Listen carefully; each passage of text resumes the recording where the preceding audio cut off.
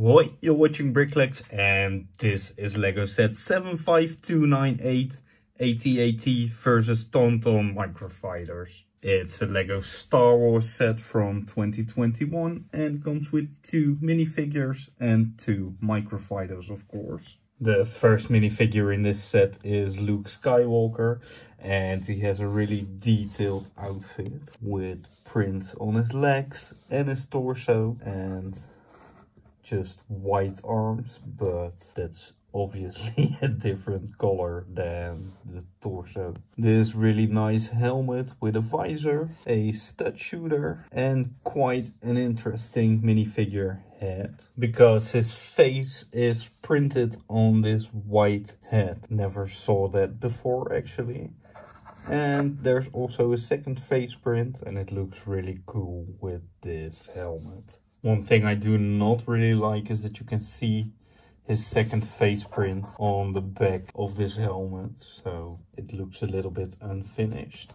And this is, by the way, the printing on the back of his torso, also quite detailed. The second minifigure in this set is the AT-AT driver, and he has a pair of binoculars, also the same stud shooter, this really nice helmet, and also a pretty detailed outfit with a print on his legs and on his torso, and it's one continuous print. Of course, there's also a face, and it's quite generic, but I think more than okay for this character, because it's not one specific character from Star Wars, it's just an AT-AT driver. If we turn him around, you can see there's also some printing on the back of his torso, and this minifigure does not have a second face print, but does have the same problem as Luke, in my opinion,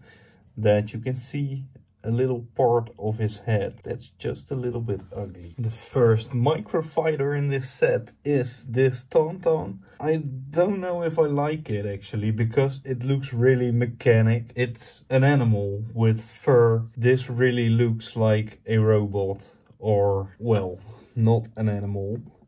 There are some really nice details, like his tail. You have this lightsaber, and over here another pair of binoculars. The horn piece is really cool.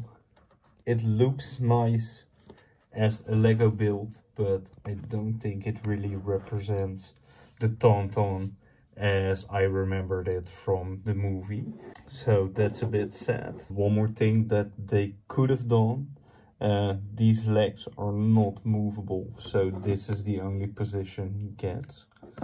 And I think this is just a little bit of a missed opportunity. The second microfighter is the AT-AT, and I think this one is amazing. It really looks like a small AT-AT. He has posable and movable legs in any direction you want. His head is movable. There is a printed face or cabin. There's also a printed, well, dashboard. The details on his head are really great. The technique they used for his feet is really great. They used some dish pieces, and this just looks amazing. So I think that if this was just one microfighter, I bought this one and never bothered with the other one. Okay, conclusion: great minifigure, not a great microfighter. Great minifigure, amazing microfighter. For now, thanks a lot for watching. If you liked this video, please give a like, subscribe to my channel, and I will see you in the next video. Doei!